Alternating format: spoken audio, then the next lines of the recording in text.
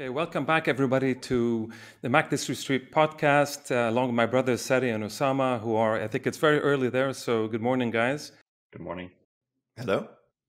Today, we're going to talk about, we have a discussion that's going to be very, very dear to my heart and to all our hearts here in this podcast episode, and that is to do with football, and specifically trying to think about the intersections between football and politics in the shadow of course, in the shadow of the Gaza genocide. And perhaps maybe what can be done. So what can we do? And in particular, we thought it'd be very, very interesting to talk in relation as well to the South African example and the South African model of boycott and what was done in the earlier period, and see if there's something to be learned about that kind of mobilization and this kind of issues to do with what we can think about in terms of Palestine today. So we're very, very, very happy to have not one, but actually two guests today joining us, both of whom are South African, Tony Karon and Sean Jacobs. And they're both, as I said, South African, but both also working and living now in New York. So Tony Karon is the editorial lead of the Al Jazeera Plus in the US. He's worked in various places, including at Time magazine, and very importantly, spent the 1980s working as an activist for the ANC and the kind of larger, broader anti-apartheid liberation movement in South Africa. He's also an adjunct professor at the New School in New York, and teaching with our other guest, Sean Jacobs, a course which I wish I could take or partake in, which is the politics of global soccer. He reminds me to say that he's also a very avid and faithful Liverpool fan. We'll get into that at the end, since the rest of us, Mac, this is our Arsenal fans, and so hopefully we won't get into a big argument about this. Our other guest is Sean Jacobs, and he's an associate professor of international affairs at the graduate program in international affairs at the New School as well. He publishes the very good and very influential Africa is a Country website. I think it's a website, but maybe, Sean, you can talk about it a little bit later, which he said it's a site of criticism, analysis, and new writing with a focus, I think, on Africa. He published a book, The Media in Post-Apartheid South Africa, Post-Colonial Politics in the Age of Globalization, in 2019. He was also born in Cape Town and had worked there at the Institute for Democracy in South Africa, and was previously a journalist as well. So we're really, really happy to have you guys join us for this this really fun but also important topic on the intersection of football and politics. So without further ado, what I would love for you guys to do is kind of to introduce yourselves a little bit more and how you came to football and this kind of intersection of football and politics. And we can go from there. So maybe, Tony, you want to start? So if the question is, how did I become a Red, as in Liverpool, of the Anfield variety? I think growing up in South Africa, it's a settler colonial society that takes its identity in some ways is located in the West, and particularly English-speaking South Africans, it was like. The culture of the UK is somehow your culture, like the comic books, you're reading Tiger and Jag, and eventually you're reading Shoot magazine. And so everybody in, my school or whatever, you adopt an English football team. Of course, there's no television at that time. Most of my peers had been Leeds supporters because that's who was kind of winning in the early 70s. I liked Kevin Keegan. I liked John Toshak. I was like, okay, Liverpool around about 1974. I adopt them as my team because you adopt a team. You become sort of obsessive just from the football perspective. Now, there's no television in South Africa in the mid until like 1977, and there's no football on television until much later. There was a brothel owner in Cape Town in something called the White House Hotel. That this guy was entrepreneurial and clever, and he had a VHS tape flown in every Sunday night. Of that week's match of the day and big match. So we could go and pay like the equivalent of $1 or $2 and go and sit, these schoolboys sitting in this lounge in a brothel watching our teams. But yes, then, later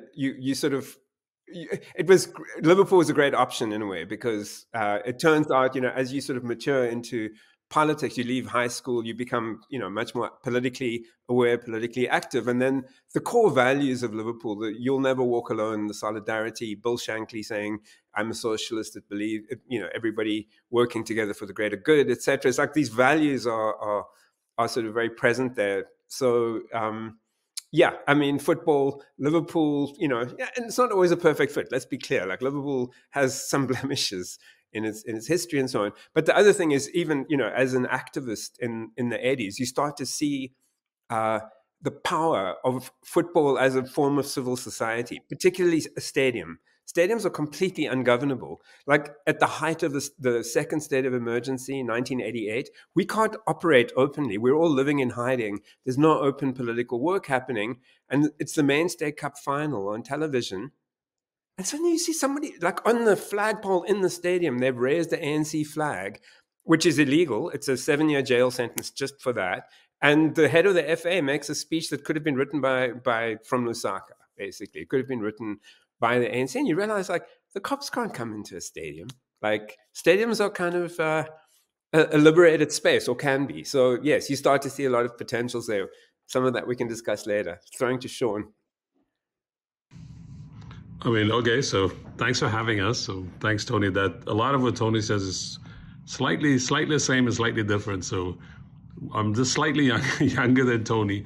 So by the time I sort of figure out I'm also a Liverpool fan, of course, no surprises.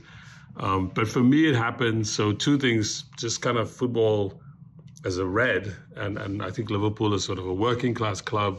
It's associated generally with the left. As Tony said, it has blemishes, like big blemishes actually around race. In the early 1980s, Howard Gale, who played for Liverpool, barely I think he played 5 games in 5 years. And then later, John Barnes, he was actually abused by his own fans. So Liverpool, not great, working class club, Irish immigrant club. So I suppose and later I met actually lots of Liverpool fans who came to South Africa to do research on trade unions and work with local trade unions. And that cemented my relationship with Liverpool. But essentially just on that, by the time I sort of figure out my relationship with football, there is television and they're showing like it's like called Match of the Day. So once a week they show a game. It's usually the FA Cup. And then they start showing the European Cup finals, the European competitions. And of course, Liverpool is winning. My dad, of course, was a Liverpool fan. But just because Liverpool was winning, I suppose, I kind of got into Liverpool. But specifically as somebody who grew up in South Africa with local South African football, by the 1980s, the dominant sports organization in the townships where I grew up was the South African Council on Sports, or SACOS. They were formed after 1973, and they had an explicit politics. They lived by the slogan called "No normal sport in an abnormal society," and they were at that point they were the leaders of the sports boycott. So by the time I kind of get my sort of political imagination right, by the early 1980s, when I was like 14, 13 years old, SACOS is that's how I do school sport.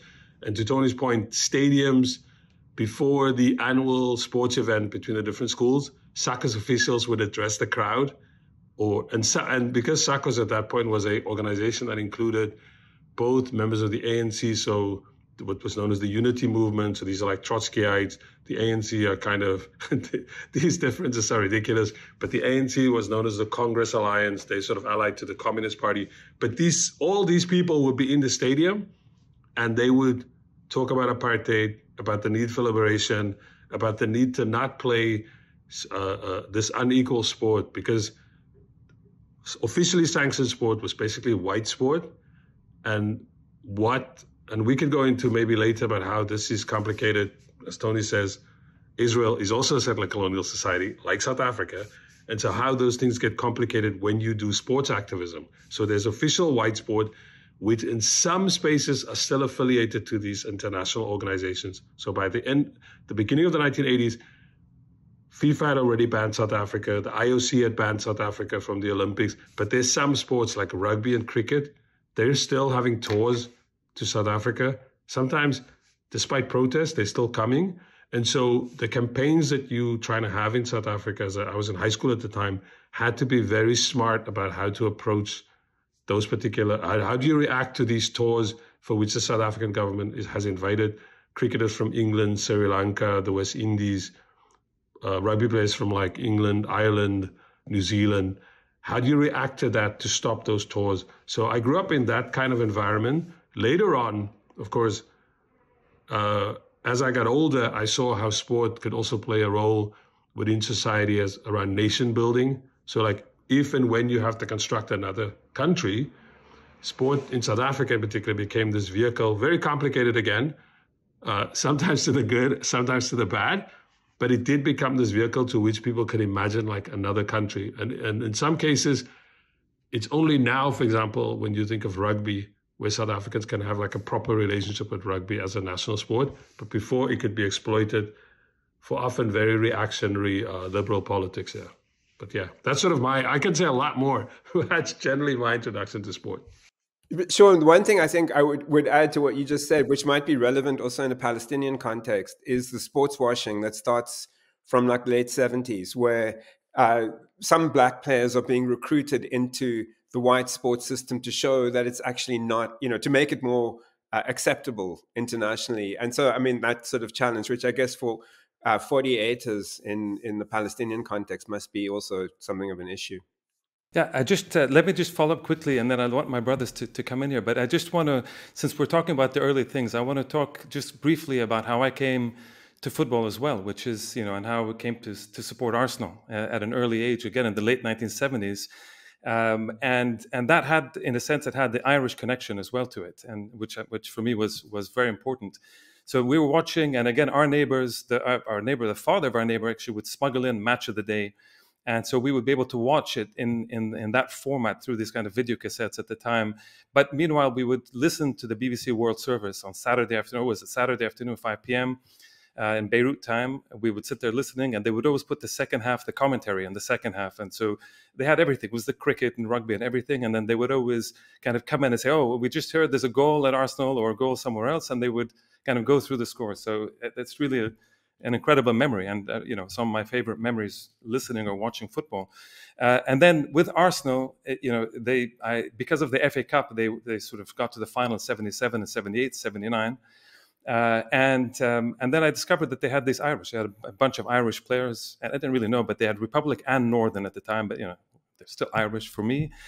So I came to support Ireland and Northern Ireland in international in the World Cup games. And 1982, when the Israelis invaded and they was kind of besieging Beirut, we ended up having to watch those World Cup matches in the summer of 1982 on some of the car batteries. Everybody would hook up the car batteries. There was no electricity. They would hook up car batteries and get these little televisions, and we would be watching then.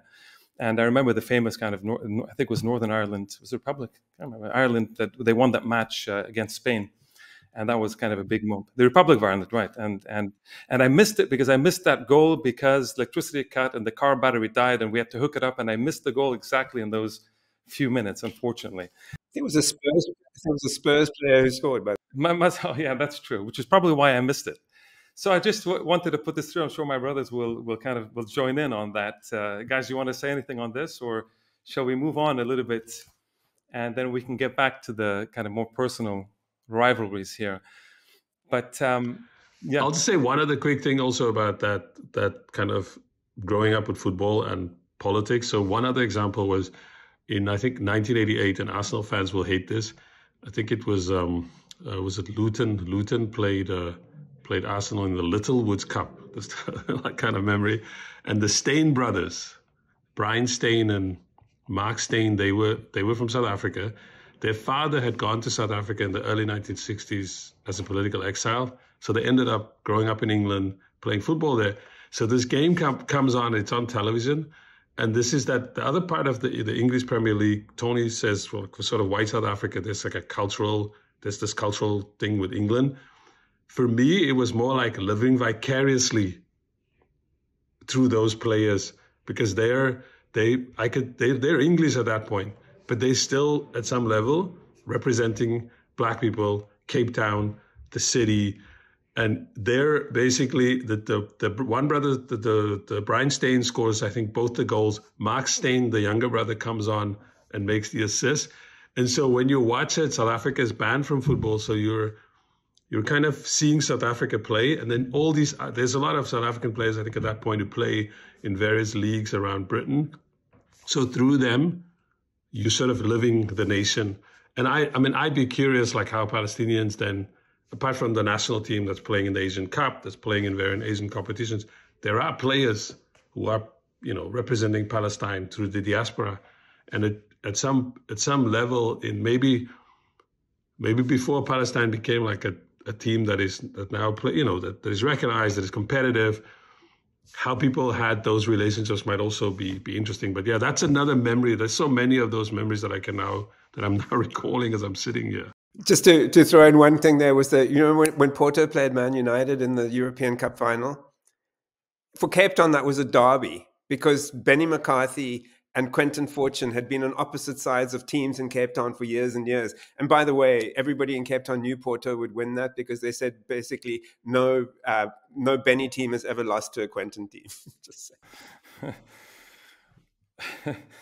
Okay, so that's great, and we're going to come back to this, But maybe we can start, with this kind of connection between South Africa and Palestine.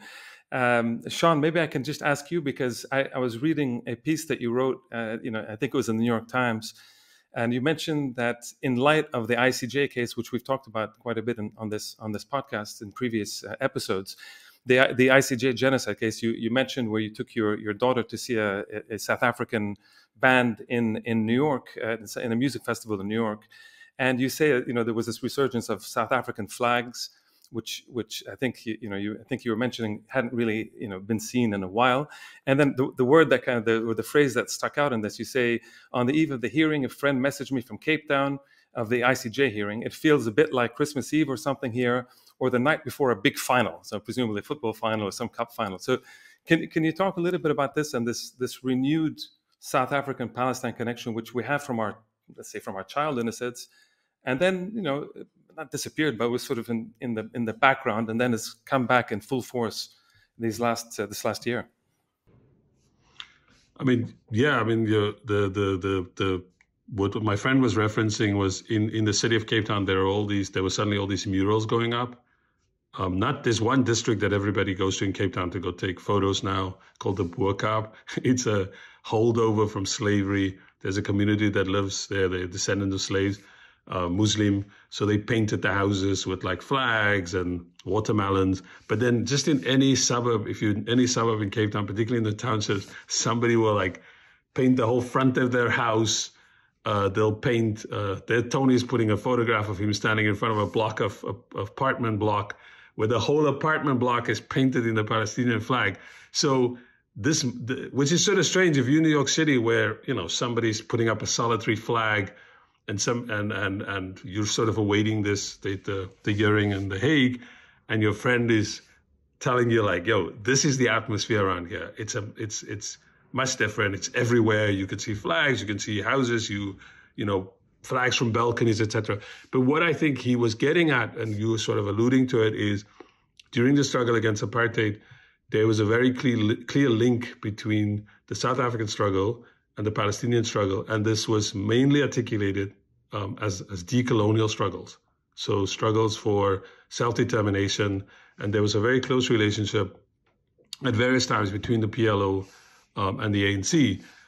When the ANC sort of finally gets into government, which is after the end of the Cold War, it's during that period when Oslo, the beginnings of kind of negotiating, however we like the Oslo Accords will come from that. So that's like the context in which the ANC comes to power.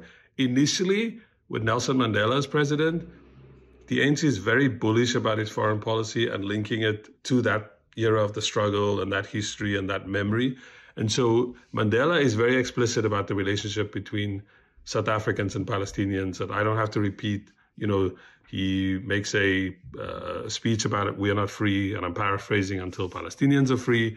He visits Ramallah. So there's like there's a very clear link between how the ANC initially and how South Africans initially think about that relationship.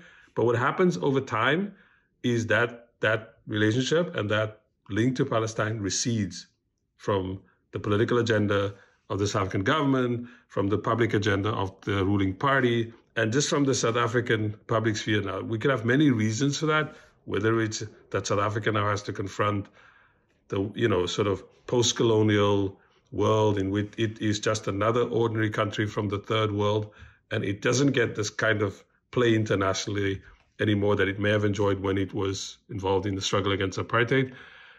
Or it might be because the second president of South Africa, Thabo Mbeki, he focuses more on the rest of the African continent, and he's facilitating the entry of South African capital. But politically, if you think foreign policy, he's trying to solve, for good or bad, some of the problems of the African continent around, political independence for certain countries that weren't independent yet, violence, the holdovers from the Cold War, civil wars, etc. And then the president before the current president, Zuma, he's just interested in how he can empty the state coffers. It's like corruption is on it's on steroids. So paying attention to any foreign policy, that's not even happening. At that point, interestingly, there's more civil society attempts. So there's a boat, I think, that went from, I think it was either Greek or Cyprus, that tried to get into Gaza with a number of South Africans on board. There's the beginnings, I think, of the BDS in South Africa. The BDS becomes a really important organization. It's the South African BDS. There's these sort of regular protests by members of the local Muslim community that would turn out in large numbers, at various moments. If Israel, when they regularly would attack Palestinians, during the summer, Operation this, Operation that, then there's reaction protests in South Africa. I think what happened here is everybody was, and Tony, I don't know how Tony interpreted this, but people were caught by surprise, kind of, by the ICJ hearings. The South African government had made these kind of noises, like any country, even like countries in the Arab world, where you regularly condemn Israel, but you're still doing business with Israel. South Africa is Israel's largest trading partner on the African continent. South Africans who still fight for the IDF, even though South Africa has laws that says you cannot fight for any foreign army, you cannot be a mercenary, you cannot fight for an army of a foreign state. But there are South Africans who fight for Israel in the IDF. So South Africa was saying things but not doing much. It was just like lip service or kind of half-ass?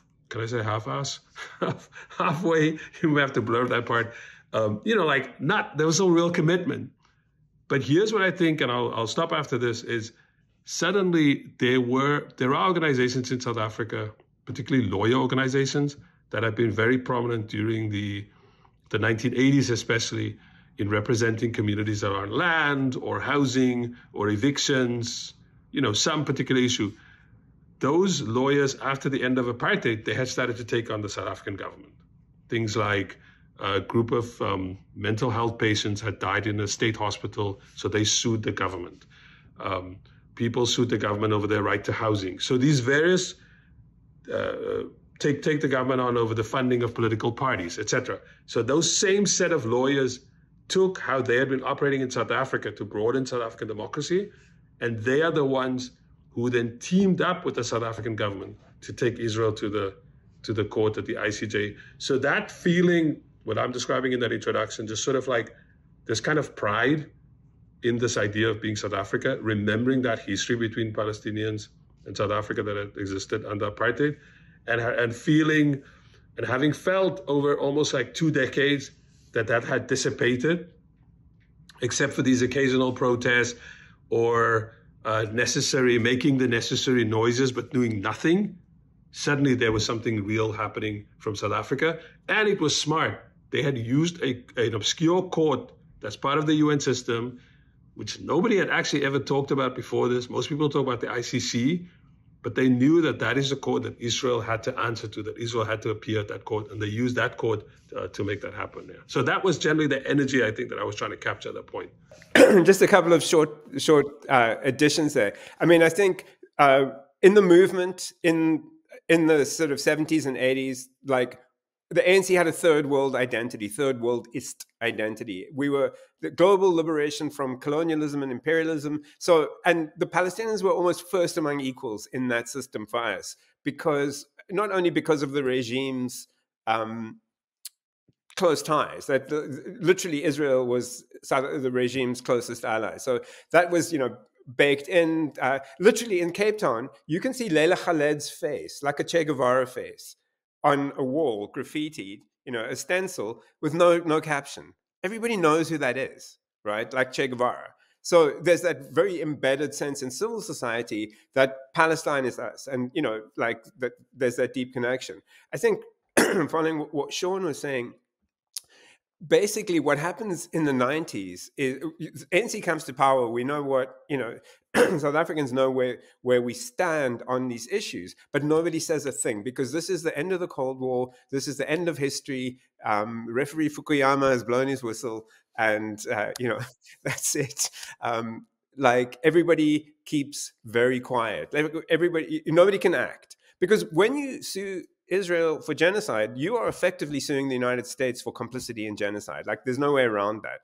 You have to be willing to stand up to the US and take the consequences. So I think that is the bigger analytical indicator of what's happening here. And you've seen it with Ukraine as well. Like, South Africa has been willing to basically stand up and say no to the US. And we do not accept a binary world system where we have to choose between the United States and Russia, China, etc. So South Africa has relations with everyone, and they've been willing to antagonize the Americans on that. And I think it's in what you're seeing there is this is sort of global South rising, that South Africa is taking a lead, but you can see Malaysia's hinting that way, Brazil's hinting that way.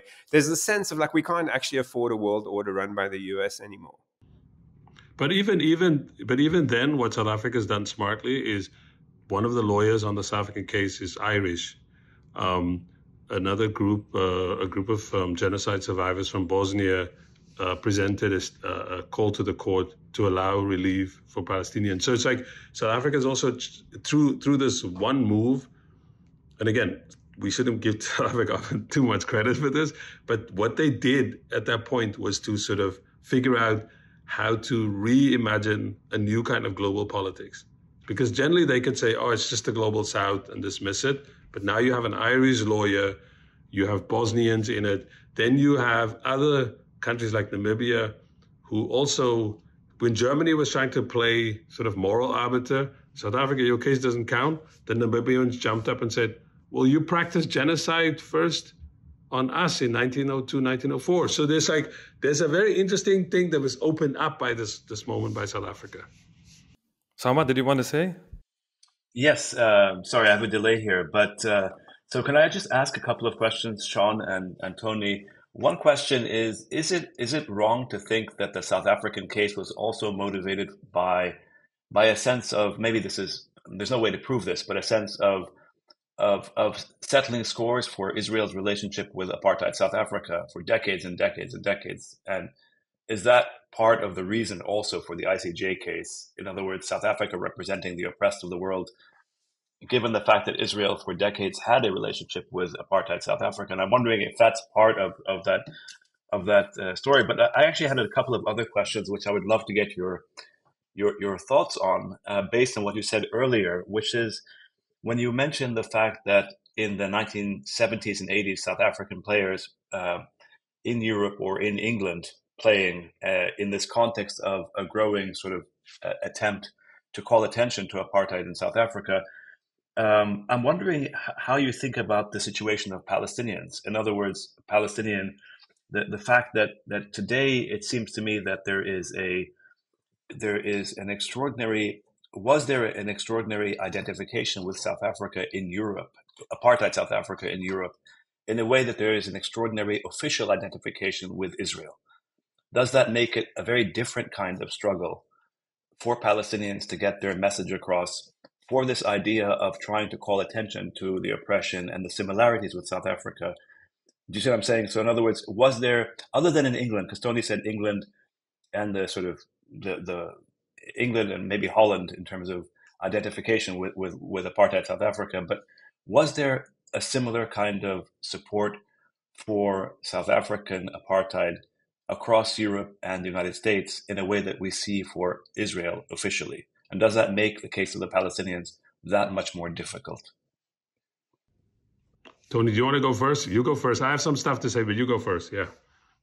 I'll say a quick thing. I think there was 100% Cold War backing for the apartheid regime in South Africa from Reagan, from Kohl, from Thatcher, across the governments of sort of the NATO countries. South Africa was an asset. But I don't think any of them actually carried their civil societies. They're citizens. The gap between the rulers and the ruled in that case was very sharp. I don't think much of the population of any of those countries had much enthusiasm for apartheid South Africa. One, you're right. There's definitely a racial element to this. There's a racial element and an identification by Euro-America with Israel.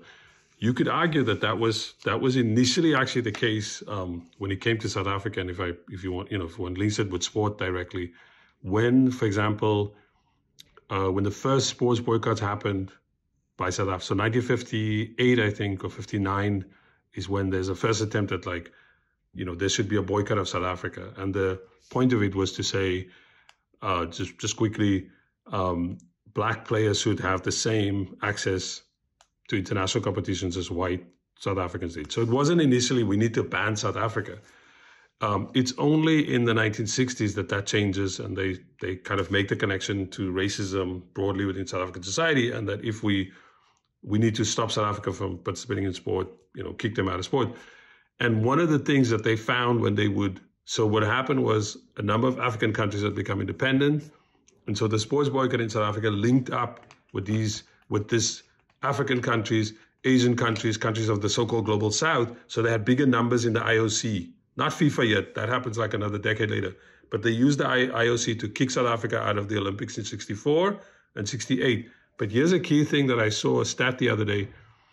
They found that most white national Olympic committees generally sided with South Africa.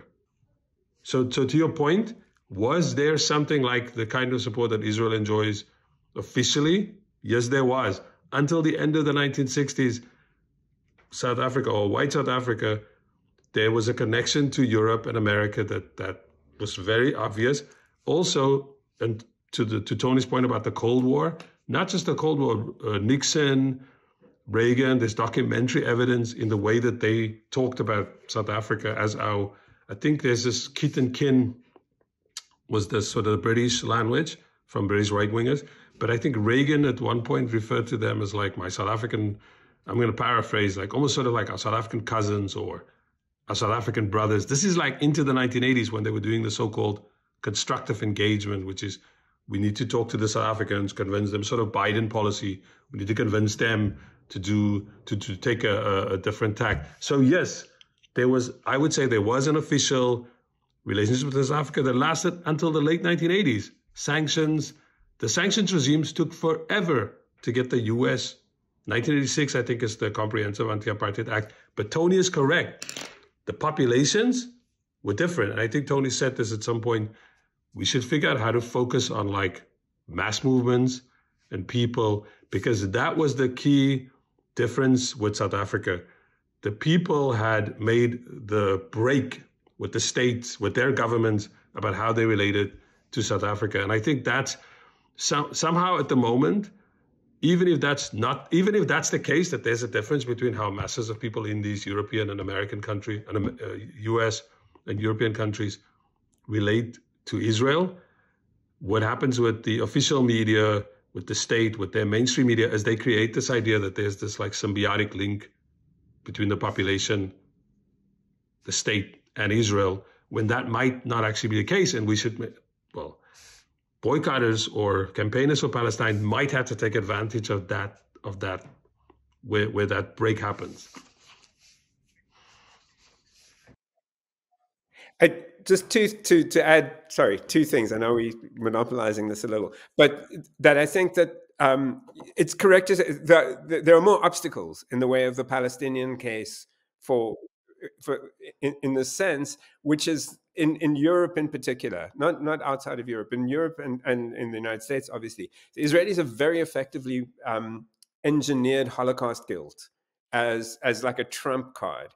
And so, and it's kind of like basically Israel is a product of Western anti-Semitism in every sense. Like, I think one thing that nobody wants to talk about anymore, and I can see why the Zionists don't want to talk about it, is that without American anti-Semitism expressed through 1925 immigration quotas that kick in, I would argue it's a counterfactual, but it's to me quite unlikely that the Zionist project would ever have achieved a critical mass of European Jewish immigrants, because this was by a factor of 100 to 1. The United States was the overwhelming preference of Eastern European Jews migrating, and it's only when the doors are shut, and they're not even opened after the Holocaust. Putting all that aside, there's this tremendous Holocaust guilt that Israel can operationalize and weaponize. And then the other thing is that basically, from the colonial era to the post-war, to the war on terror era, if we want to use that term, there's this sort of Islamophobia that is activated by kind of Western powers since 2001 in particular, more and more aggressively. And we've sort of noticed, what's happening in France, for example. It's just like in FIFA, France can have the most disgusting, racist, bigoted, Islamophobic policies in its football system. Nobody's even talking about that in FIFA. And again, the Palestinian issue is not an issue of religion. We know that, but obviously the Israelis want to, and the Zionists cast it in that way. And again, so that makes the terrain more difficult. Of course, the flip side of that is also true.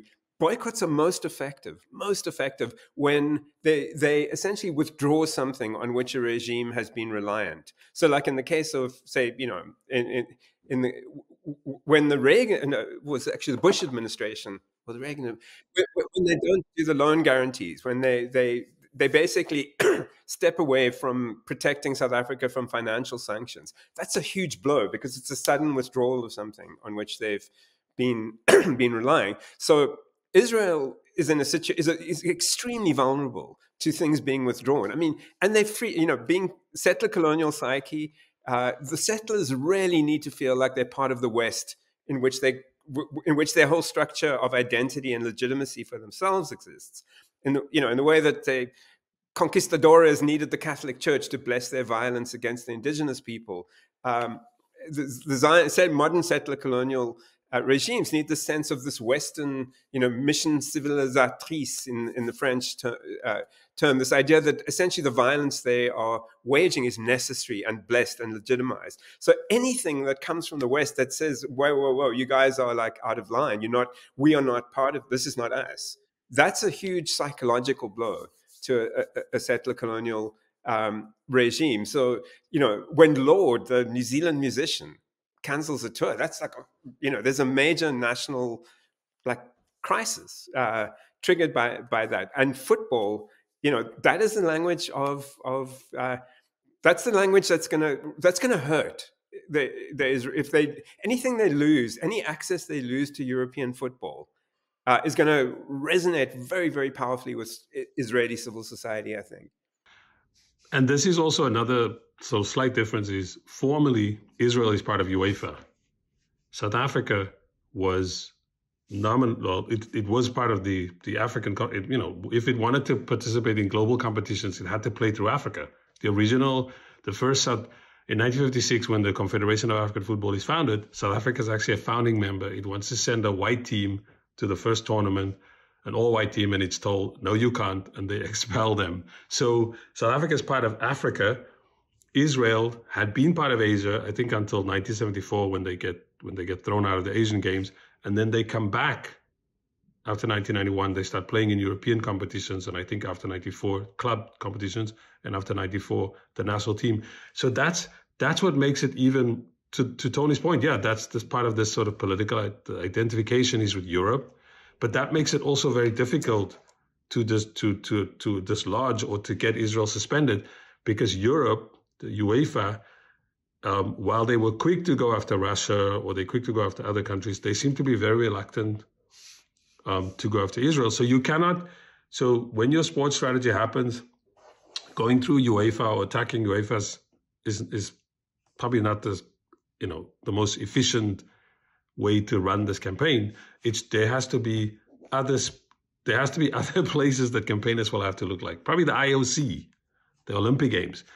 But I think the FIFA is much harder because of UEFA seems to, if you look at UEFA for the last couple of months, like during the international break, they make like special accommodations for Israel to play games out in Hungary, which is another bizarre story that Hungary is the protector of Israel when Hungary is like one of the most anti-Semitic countries in Europe. So there's just the way that the formal structures of Europe kind of also complicates this question you ask, like what's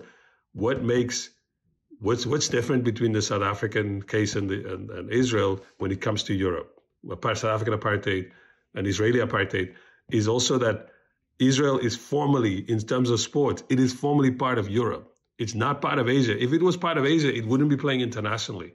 But because Europe is tolerating it, it can play in Europe. Thank you both. That's a very helpful kind of overview. We'll come back to the contemporary campaign for boycott in a little bit, but just to touch back on the history, even briefly.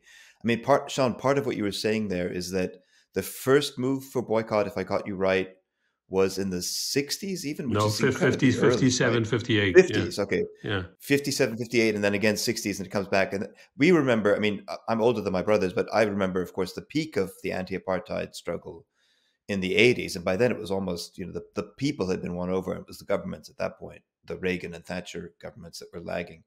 But part of what's interesting is that Palestinians often think of South Africa as a kind of precedent. Like the South Africans showed us the path in all kinds of ways.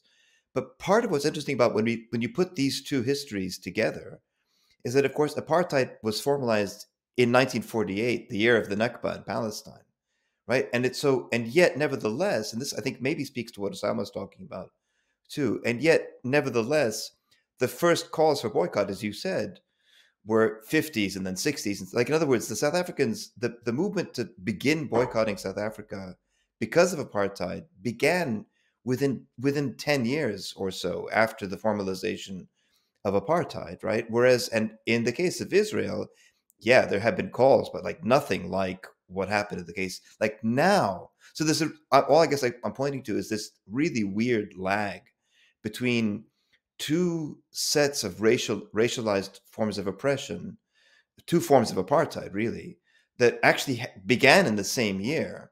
But one ran its course much more quickly, and the other one is just now. It's like, I think the genocide in Gaza is pushing things over the edge now in a way that, do you see what I'm saying? Like these things are sort of out of sync with each other. I guess that's what I'm saying. They're a little bit out of sync with each other. So I guess my real question is, do you think now, because of the genocide in Gaza, we've reached the kind of tipping point where the Palestinian push for boycotts against apartheid Israel, at least let's just talk about sports if nothing else, is now kind of where the South Africa, like if we were to find a parallel, is it like South Africa, is it like the South African moment of the 80s, or like where do you think we are in terms of if we can make a comparison?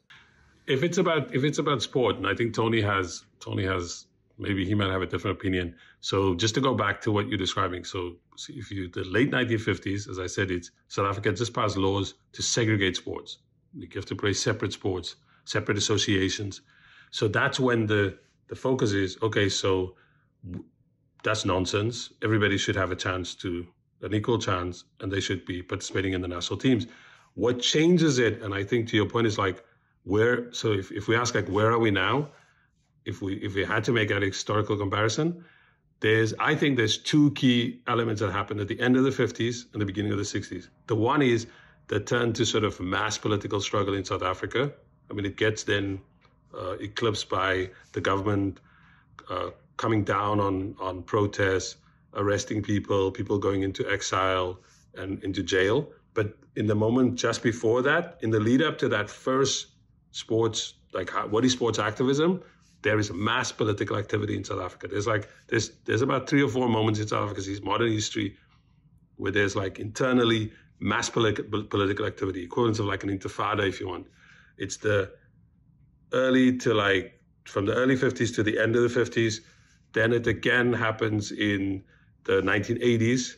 There's one little moment in the mid-1970s, but with trade unions and then student movements. But it's really the 50s and the 80s where there's mass political activity. But the other part that happens at the end of the 50s, early 60s is decolonization. So there's a local environment of mass movements, and globally, there's all these African countries, Asian countries that gain their independence, that become really vocal in international organizations like the UN, the IOC, like the political organizations, supranational political organizations, and sports organizations. And the sports campaigners in South Africa, they identify that moment.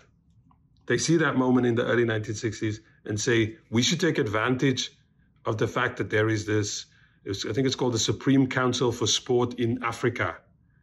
There's the beginnings of the Asians are organizing themselves in terms of sport. So it's like they take advantage of the numbers. Every country has one vote, and they use that within the structures of the IOC. And all those same kind of things where we can revisit that 2015, 2017 attempt by FIFA to go after Israel for how it's organizing games in the occupying territories. This is the famous one where a South African government minister, former government minister, Tokyo Sexwali, gets appointed. But there is something like that in South Africa also particularly in the early 60s, where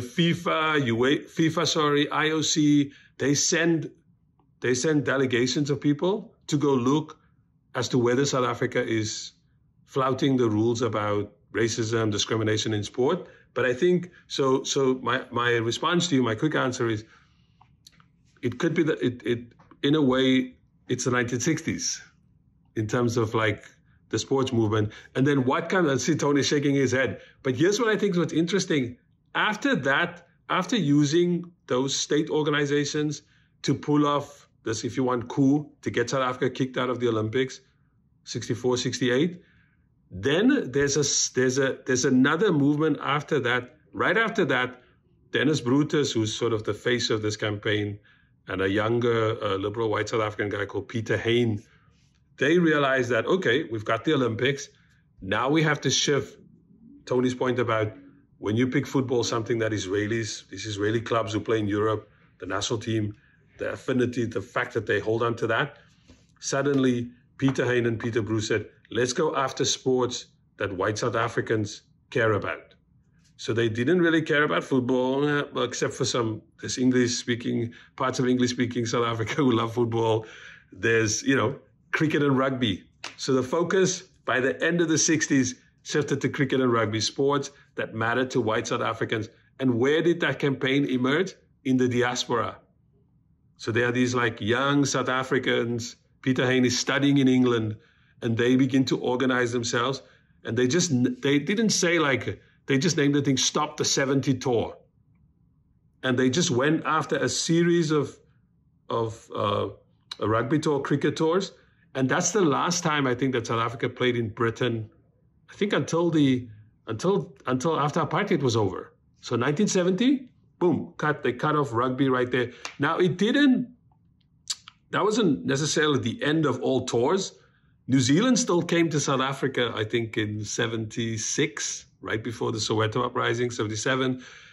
And then South Africa went to make one last tour in New Zealand. And I'll stop with this one. That tour, and this is also, if you look for parallels again, that's the tour of television, today's equivalent of the internet. So up until then, South Africans, when you read about these tours or you read about the racism of South African sport, you had to read about it in the newspaper. Other people might have TV where South Africa goes to play, but South Africans didn't see any of this. And so there's research that shows white South Africans, and I've spoken to friends who are my age and older and asked them, like, how did you view that? How did your family view white South Africans? How did you view this tour? And they were like, I'm watching it with my dad, we're watching the rugby, or my mom, and we're seeing these protesters run on the field, disrupting the games, doing pamphlet bombings, whatever. And we have to ask our parents, like, what is this? Why are these people, why don't they like us? And so it has a psychological effect because it's like in front of you all the time. So my short answer after my long talk, sounds like I gave a talk here, is I think it's both it's both the early 60s, the end of the 50s, early 60s, if you're looking for like the comparison, but it's also the 1980s. It's also there's now all this media that can disrupt this narrative that's easy. You can easily dismiss. You can't do that anymore. Like people can see it in front of them. They can watch it on. Which is why it's not. Long lags. Is it the 60s? Whatever. No, it's the age of TikTok. It's the age of social media. Time and history has been so rapidly compressed and accelerated that I would say yes, the Gaza moment is that global moment where everybody is stirred to action.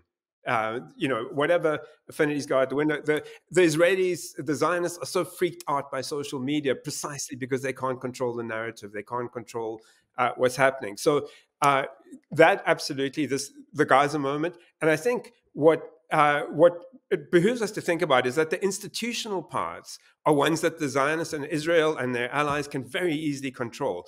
They knock it out so basically Israel's completely in violation and has been for decades of all sorts of FIFA statutes. Doesn't matter. They just, like in 2015, it's an open and shut case, but they just shelve it. Like literally, Jibril Rajoub, head of the PFA, or former head of the Mukhbarat in the West Bank, just is like, okay, sorry, we're withdrawing that now. And it goes away because you can control what happens in institutions. And yes, the institutions are completely hypocritical. I mean, there's absolutely no question. Look at what they did with Russia over Ukraine. Look at what they've done with Israel. It's like, again, open and shut, but they don't care. They don't care until they have to. And that's why you have to basically, in order to create a sports boycott or to create these effects, it's mass organization, it's grassroots pressure, it's building a movement that makes it uncomfortable for things to continue as normal. And you can see so much potential right now. Like besides marching for Palestine, right, which people are doing all over the world, and that's fantastic. How does that get translated into longer term political organization? Sports boycott stuff, cultural boycott stuff creates forms of action that ordinary people can do. They're very low bars to entry. That you're creating mechanisms to organize people in the diaspora, Palestinians in the diaspora, but also that global solidarity community. I met someone a few weeks ago, like a social justice activist from New Zealand who's engaged on like Palestine stuff and so on. And I mentioned this stuff, and she just said in passing, actually, I got my start in activism in HART, which is Halt All Racist Tours, which is what Sean was referencing, the New Zealand group that disrupted and literally stopped the 1981 rugby tour. So you could see how that works, that like politicization around a very specific sports question creates a lifelong activist on all sorts of social justice causes. So, I think among the fans globally and also among the players, like so many players have stepped up, but it feels to me, I mean, I might be wrong, I might not know, maybe there are structures, but it feels like there's no structure that's actually supporting players coming forward, that's encouraging others to come forward because there's a safe space for them. There's a space of solidarity among players. What Fedi Kanute tried to do when the UEFA Under-21 tournament was being held in Israel, like organize the players to take stands and create channels of solidarity between them to reinforce that. I think this kind of building sports boycott organization is multi-layered, and it has to work on all of these levels. It has to work on the institutional level, but it has to create the pressure on the institutions. And I think, sorry, this is a long rant, but it's not a long. Basically, the power of civil society in football is very, very clear. Like if you look at things like when they try to organize the owners of the Premier League were going into this European thing, and the fans was like, just no, like, sorry, we're not having it. And it gets withdrawn because the fans are so much part of the chemistry of what makes the TV rights so valuable. That, if football was played in empty stadiums, it wouldn't, the TV rights wouldn't be worth billions and billions of dollars. It's like the fans are part of the chemistry of the spectacle that you're selling. So the fans have that power. And then players have also stepped up in solidarity on that particular issue. that issue, is a narrow football issue. Who's going to own football, how it's going to be played. But it shows you the potential. It shows you the real power that fans and players have potentially. So you want to go ahead, or shall I? Yeah, just specifically on this exact, the business of fans specifically, then Karim has another question we want to get back to. But on the question of fans specifically, it's interesting that, I mean, I don't know how much fan activism there has been. And this is just purely anecdotally, and I think Karim will back me up on this too. That some of the Arsenal podcasts, I mean, I'm sure you guys listen to Liverpool podcasts. We listen to Arsenal podcasts. So part of what's been actually quite dismaying about what's happening now, the way it filters through, or rather doesn't filter through, to Arsenal podcasts. For example, there's a couple of Arsenal podcasts, like the Arsenal Vision and Arseblog and so forth, that when other sorts of traumatic events happen, like the earthquake in Syria and Turkey and other kinds of things and so forth, they're very quick to say, and I always felt good as an Arsenal fan that the Arsenal fan community is kind of attentive to social injustice. And they've always been very good, gay rights, all kinds of things, right? But not, as far as I know, those podcasts haven't said a thing about Gaza, not a word. So I'm wondering whether at least in terms, like, who knows how representative these people are after all, but I wonder whether there is kind of fan mobilization. I mean, Celtic obviously is a super exception, but other than that, I don't know how much fan mobilization there is. There was that moment when players, it was the Leicester City player when they won the FA Cup, wasn't it the FA Cup or something? Yeah, exactly. Had the Palestinian flag. There's a few things like the World Cup and Qatar and so forth. There's a little bit, but like fan, I don't know how. I mean, I'd like to have more faith in fan communities. I don't know how that we can yet. Karim, I don't know. What do you think about that from an Arsenal perspective? I want to add to this. It's not necessarily from an Arsenal perspective, because perhaps I don't have this kind of expectation from certain kinds of podcasts or certain people like this. They don't want to alienate. I can understand that.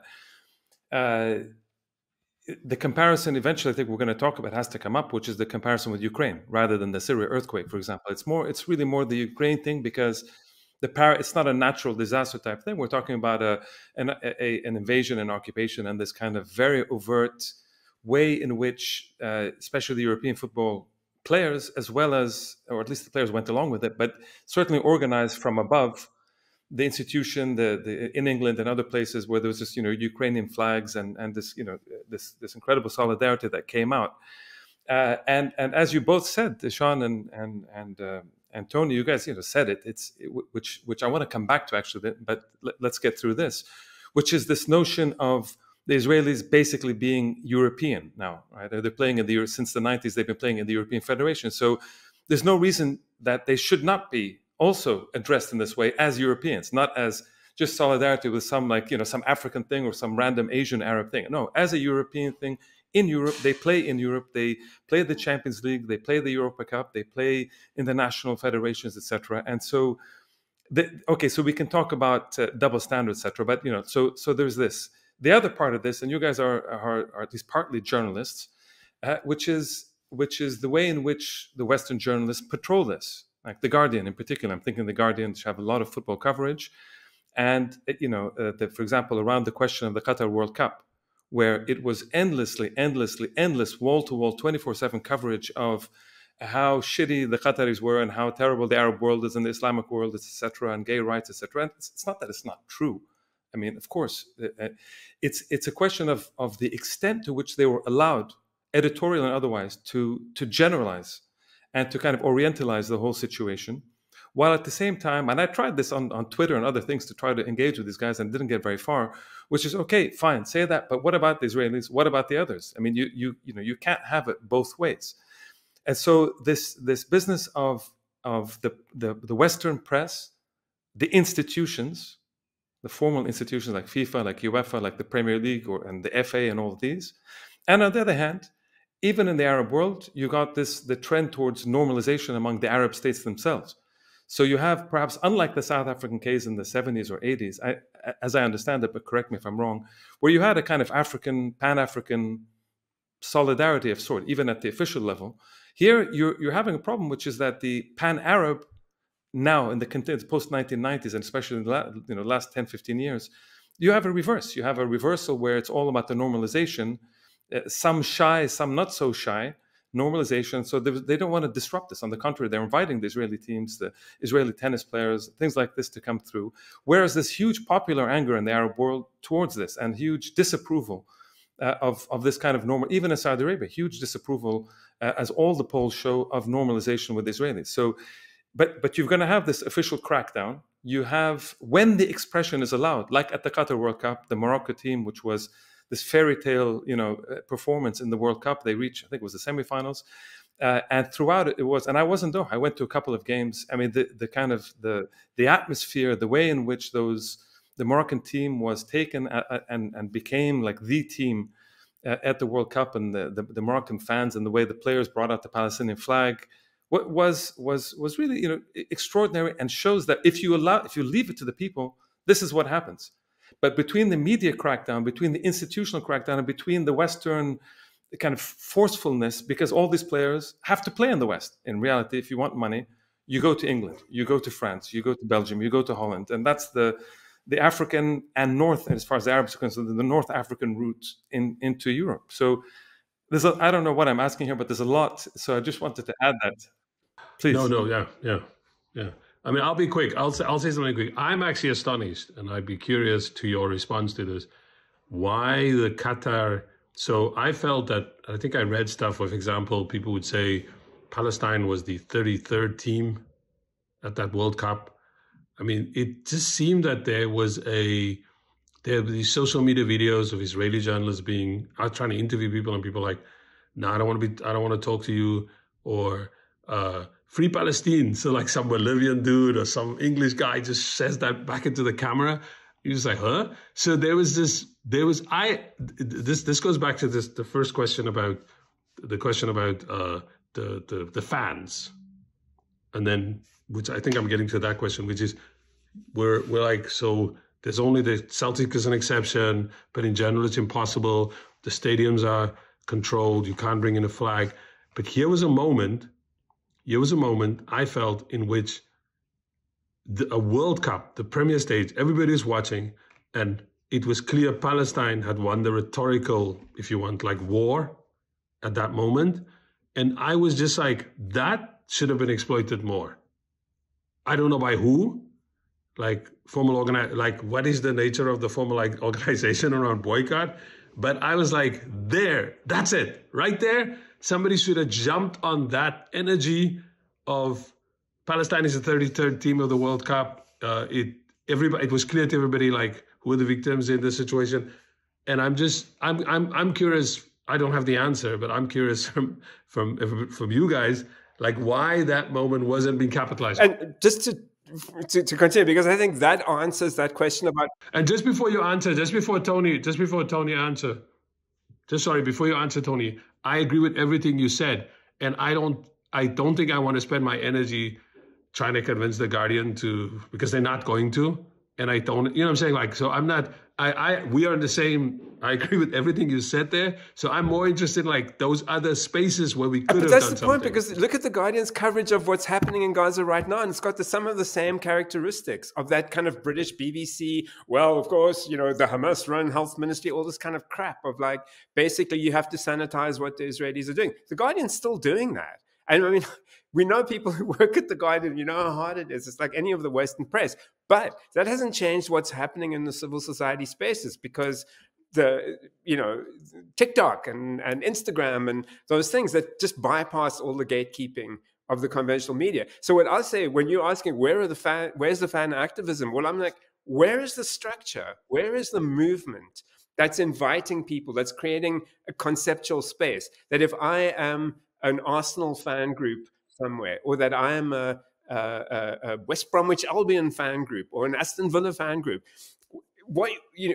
you'll never walk alone. It's like, well, if there's no structure into which fans can express their support for something, it needs the structure. It needs, like, there is this national, I mean, I'm just hypothesizing here, but you get 5 big name players like to call for something, that for fans to take this and this and this action, right? And so you create a space, you're inviting people to respond to something, and you're also making it clear that you're not just sticking your head up. Gary Lineker sticks his head up and he gets a clap, as we say.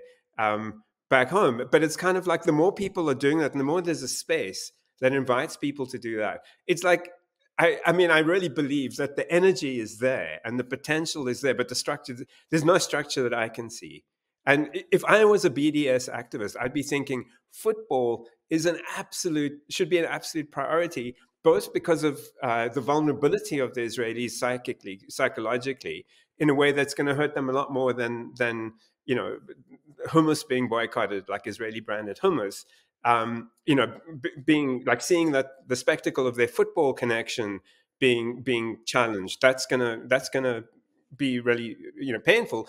And then the other thing is there's that, but then there's the potential that essentially you've had so many people signaling their willingness to do something, but it's like, what is something? Something has to be organized. Something has to be. You need a structure that invites people to participate in some way and create multiple levels of involvement. But just looking at the players, like, where is the structure of solidarity among players? It's not going to happen spontaneously. It needs to. The spontaneous side is the energy that's there. That's told us it's there. Like what we saw. And also take advantage. The structures can also take advantage of, like, again, moments. So Palestine's national football team after the Asian Cup, super popular, gets invited to South Africa, which I've seen an article by two friends of mine who just wrote an article. They went to the match and they kind of tried to unpack it, and they just said, like, the energy, they felt like how it reflected something both within South African society, what was going on in South Africa, about Palestine again. But just like the national team can go around and popularize, like the Algerians did during their liberation struggle, where the team started traveling around the world. These players who played in Europe, etc., withdrew from their teams and traveled. Now, it will not be exactly the same thing because there is a formal structure. I saw the other day the Irish FA announced that an Irish selection might play the Palestinian national team in Ireland. So that's, use the football, the stadium. That's an official game. People are going to go to this game. They can actually bring the flag. It's going to be all over the internet, the visuals of it. The visuals of the visit to South Africa was all over the internet. You saw visuals of Palestinian. The one that I love the most, Palestinian players arrived at this castle, which was the first colonial settlement in Cape Town in South Africa during slavery. And there were these musicians who are descendants of slaves playing what they call like the guma. It's a kind of a sound of music on drums. And these players are walking in and they're beaming. And I was just like, I saw that repeated on social media when they arrive at the airport. So there are ways to do the formal, because there is a PFA, there is a team. It has formal representation. It's not playing in Europe, but it could play friendlies. We know which countries could play friendlies against them. Then there's this kind of energy of like the populace. And as I said, okay, the Qatar moment is now past. There was the Asian Cup moment too, but which is more like to a region. But there is something about using that World Cup, I think, was such an incredible moment to just grasp our energy, as Tony says, figure out an organizational form for it. Like there had to be an organization. Maybe it's not BDS, it's something like the spectacle of, I mean, for Palestinians everywhere, to see a stadium full of people in Cape Town singing Biladi, Biladi. I mean, it's like, wow. Like, it's really, I think, powerful also, showing people they're not alone. As Liverpool fans like to. The war on loneliness.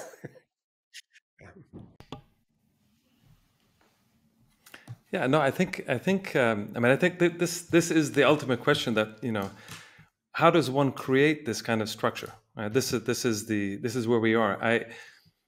I think these structures, and I said we can talk now. We can move to the maybe more specific questions of the BDS and how football can be kind of carried within this larger BDS movement. We see now. Okay, so there's I'd be remiss if I didn't mention what's going on in Gaza today, just in terms of the football, where we have Mohamed Barakat, who was quite a well-known Palestinian, or he used to play for the Palestinian football team. He was nicknamed the Lion, and he used to play for Shabab Khan Yunis.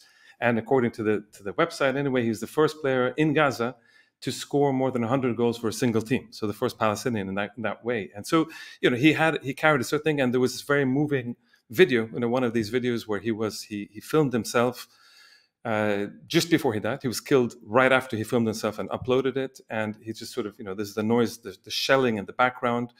And, you know, he'd pause every few seconds and sort of look back because it was getting closer and closer and closer. And he was basically saying, this is it. These are my last moments. And, you know, and he just sort of, please accept my, you know, it was extremely moving and very, very difficult to be able to kind of take that and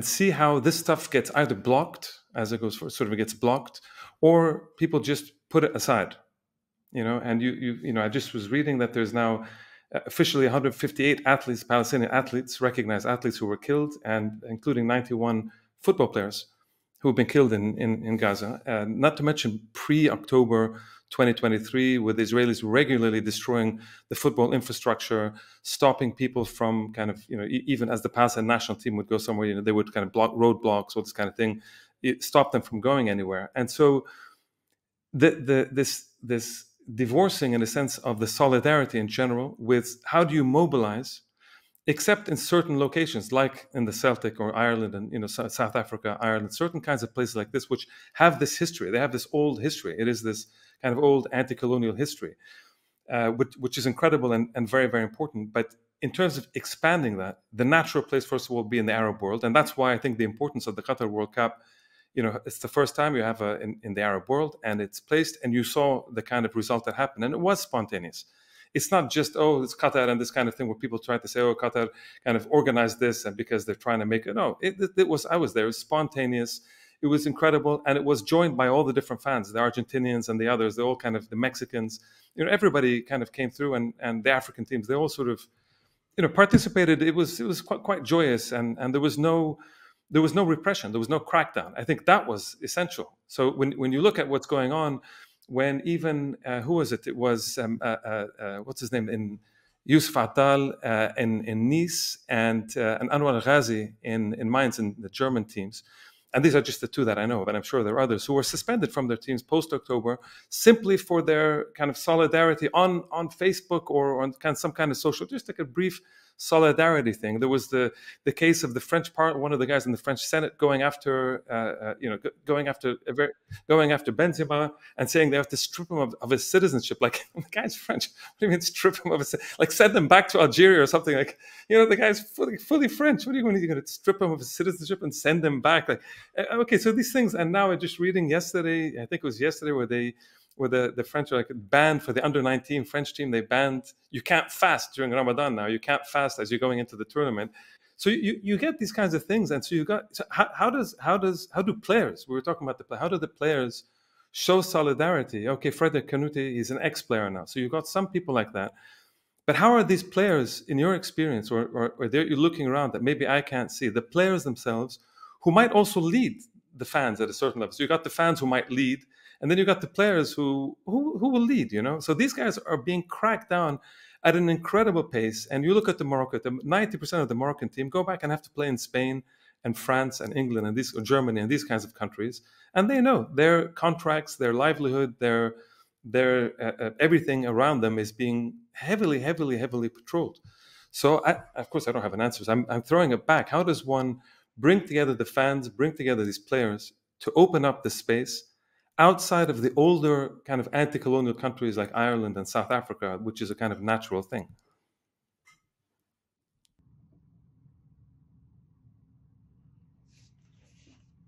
Okay, I can go first. I thought Tony was going to go first, but I can go first quickly. So on this one, I think I'm I'm more pessimistic. So and I'll have a little thing at the end where I think it might do better. I'm talking about players. I think players, because of they're in the 1970s, 60s and 70s, 80s, there were more players who could be outspoken, whether it was Paul Bremer, or people question whether Paul Breitner, I think it is, whether he was actually that radical. Socrates. Maradona. Maradona, Socrates. I think the relationship of the player to the club, to the public, to the press, they had a lot more freedom to express themselves politically. I'm actually Socrates is my my god, like I worship at his church. So Socrates, Maradona, that was like I think the time was different. Now there's a lot more control over their time, over their image. The club has a lot more, the clubs, would they run by? I think they linked into these, into political systems. It's linked to like the kind of money the club makes. So like clubs don't want to do anything political, whether it's Palestine or not, anything. They're trying to make the players as bland as possible. And occasionally, if a player seems to step out of that, Marcus Rashford, when he took on the British government over school lunches, at some level, people were like okay with him. But of course, this is part of football. If you start losing, if you're not doing very well, then people say, hey, people expect footballers just to play football and not do anything else. So if if they start playing badly, then they go after you. And that happened to Rashford. And sadly, well, not sadly, he got his mojo back against us. So I'm not very happy that he's got a little bit of his respite came because they beat Liverpool in the FA Cup. So somehow Marcus Rashford is okay again. But still, he's had a hard time having political thoughts. And I say this also to say one other quick thing, because before I get to my last part, which is people sort of expect that a player of Arab descent is going to say something. So they did it at a cost that, as you showed, like Mainz, like told Al Ghazi, we ending your contract. So it's not always beneficial to them, but it seems Arab players like stick their necks out. And there was some commentary. I think Lilian Thuram asked this question about another time about French racism or racism in European football, which is why do you expect black players to be the ones to speak up about racism and not other players? So there's that question. I think why I said the pessimism, I would like to see a white player. I would like to see white European players like step up. I mean, and at this point, because of what I just described, I think it's very difficult to see who's going to be those players, what's the spaces they're going to speak up. But here's where I see the quick thing where I think there is a possibility of it. When the average black player, young, tried to speak up about racism, they were always ridiculed. Raheem Sterling, they were unfavorably compared with white players. They were like, why are you complaining? Stop complaining, this, that, and the other.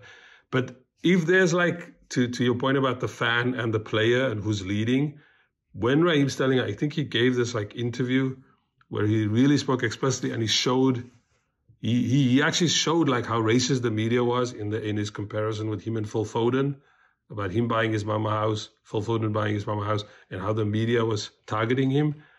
And he won the public over on the question of racism in British football and how he treats its black players. So something happened there.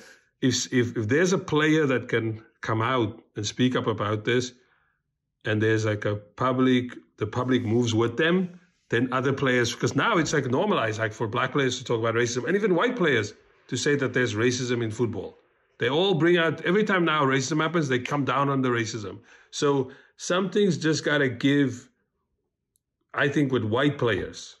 And then maybe there's kind but of something interesting. I mean, again, I don't know I mean, I hope some of this is happening. But some of the players you mentioned there, like Lilian Thuram is a great social justice, anti-colonial activist. Like you need a bunch of senior figures that players can relate to.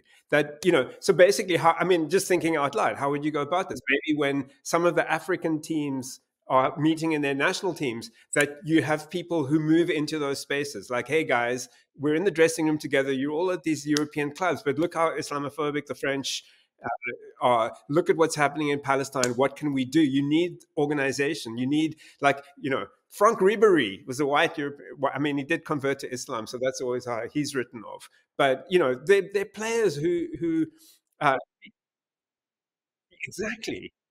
exactly, and you could. I mean, basically, what you need to do is create a structure among players where people are invited and and shown support.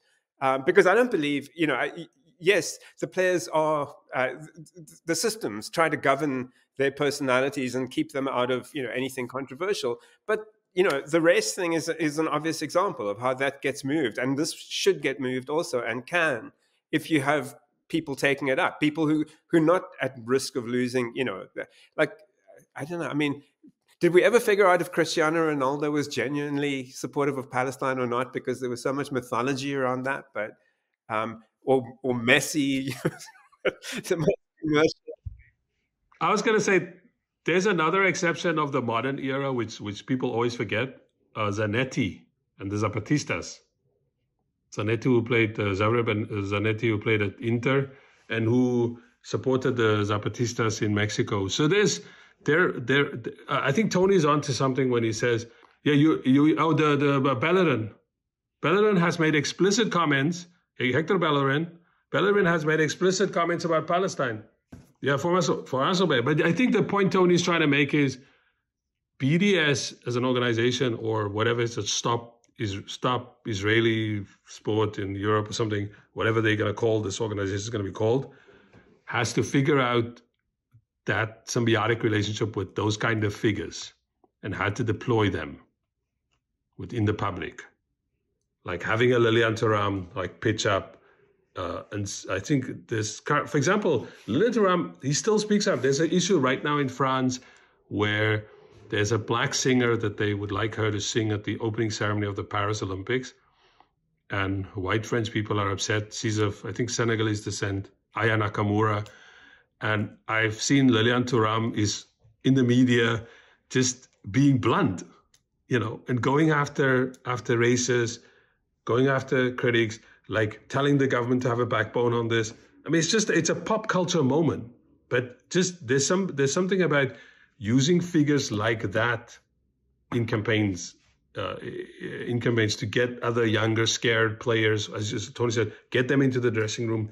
They convince these players that, no, I am with you. I'll stand with you. So there's something about what that can do politically. I think on behalf of myself and my brothers, we want to thank you. We want to thank you for coming on the show and talking about the South African experience and where the future might lie for Palestine, and the question of boycotting Israeli participation in world sports, European sports to begin with, and world sports after that. Thank you very much, gentlemen. Thanks for having us. Thanks for having me. Excellent. Thank you. Take it easy. It's great. We love your show. See you guys. Thanks for having us. Yeah. Okay, Sally. So, what did you think? I thought this was a fascinating show as usual, and of course something that we're all so passionate about. So, what did you think? I thought it was great. A great conversation with two sharp minds, obviously, and the question of sports is so important because, as Sean was saying, actually both Sean and Tony were both saying, this sense of feeling plugged into the world is really, really important for settler colonial societies. They want to feel that they're connected somehow to the mothership in one way or another, and so it's super important. And they react any form of isolation. When a musician doesn't play in Tel Aviv or whatever, they go kind of nuts about it, because I think they really fear isolation in that sense. And I think it's become really, really, really important. And then just talking with them, hearing the South African experience, how it slowly built up over time, as they were saying, in the 50s, 60s. It took longer than we sometimes think. It began in the 50s and it really reached its kind of climax with the general anti-apartheid boycott campaign of the 1980s.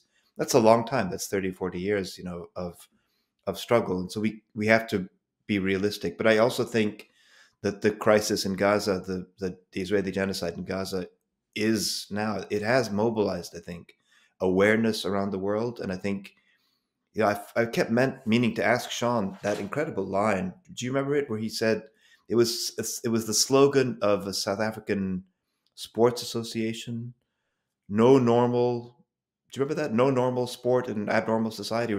I may be missing the terms, but something more or less like that. We can ask him what it was exactly. But I think that's where people increasingly realize Israel is not a normal country, and we can't have normal relations with it on any level, politically, academically, socially, musically, sports, like whatever. There needs to be, as we've said many times, a system of boycotts in place. Of course, another question is, well, how does that happen? What do you think about the discussion of players, fans, fan organizations? where do the structures come from in this case? What did you think? Yeah, I mean, I agree. I mean, I think this contrast between two contrasts. One is the contrast between the official institutional kind of setup at FIFA, at UEFA. FIFA, by the way, is the kind of the world organization of football, and UEFA is the European version that have the that enforce and control the rules and the laws. And so the idea is this on the one hand, where at best they're silent and silence any kind of dissent, and at worst they kind of punish. They go through this punitive things of if you do anything, if you say anything, you get ejected. We didn't even get to the comparison with Russia and Ukraine very much, where of course the Russians get tossed out of a bunch of tournaments in football and tennis and others.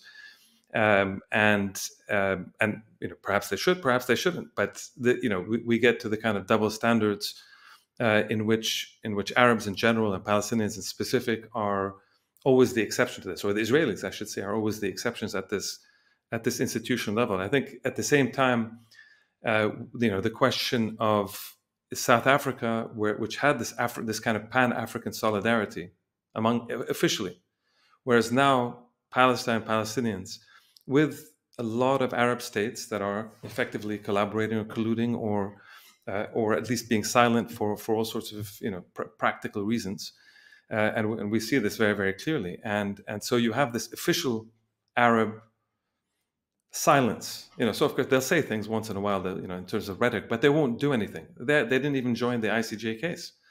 South Africa led this. Which is extraordinary. You didn't have countries like Egypt and other countries joining in on this in the ICJ case.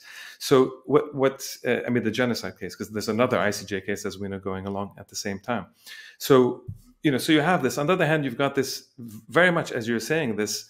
It's become very clear that this Gaza genocide has exposed the Israelis as not a normal thing. It's not a normal state. It's not a normal society, and this has been exposed, I think, globally.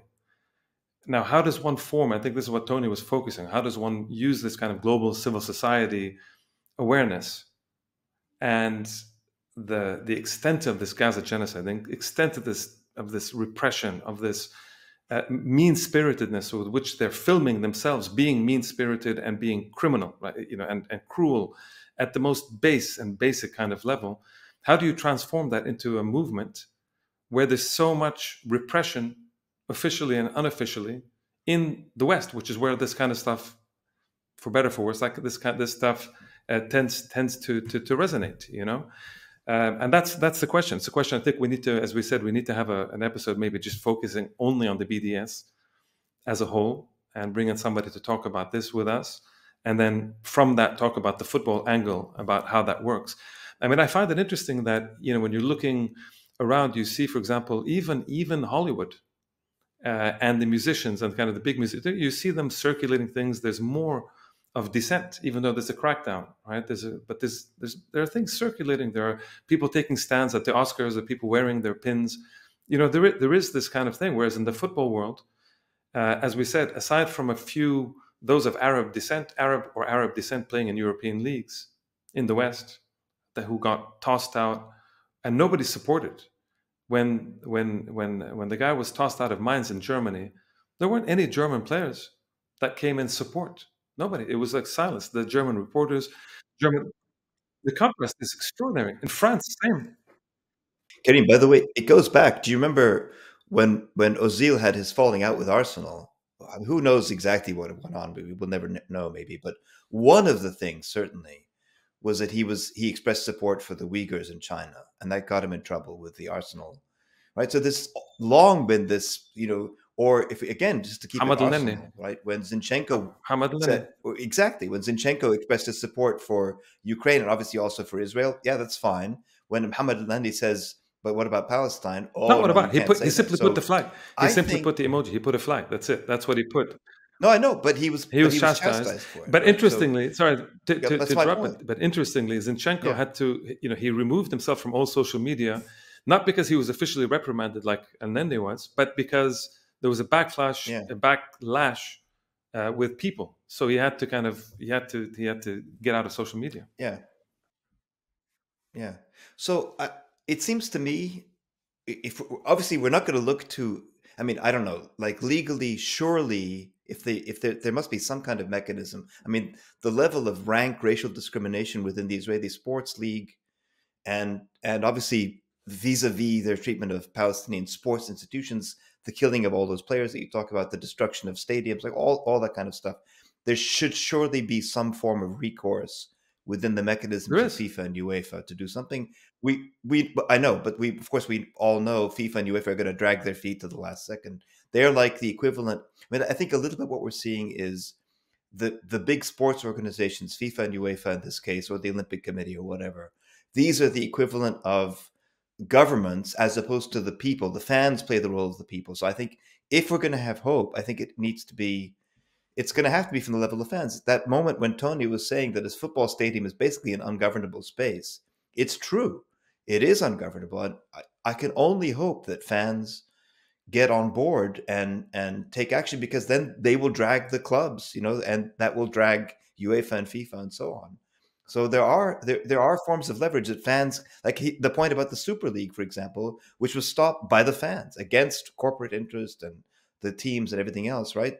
Fans have power if they use it correctly. Now the question is, will they or won't they? Yeah, I agree. And so just to end this, I think the thing at Palestine seems to be an exception for reasons that you and I know and everybody knows. It's an exception to all of this, and I think that's important to kind of to remember. I mean, there's a huge amount. I mean, we saw even Celtic, the great Celtic fans, when they came out, as they seem to be doing on a regular basis, they came out, with the Palestinian flags and solidarity, and they were singing all these songs. They were punished. So that didn't stop them, but there is immediately a crackdown. Whereas in the case of Ukraine, there wasn't, and in other cases there wasn't. So yeah, I mean, it's a very specific case, and I think it's true. And I think what Tony was saying in particular, this idea of trying to make use of football as an ungovernable space to create a sense, stadium, but football, I think in general. I mean, because if you get players to join in, and if it's not just one, like Mohamed Nani says something and they crack down, everybody shuts up.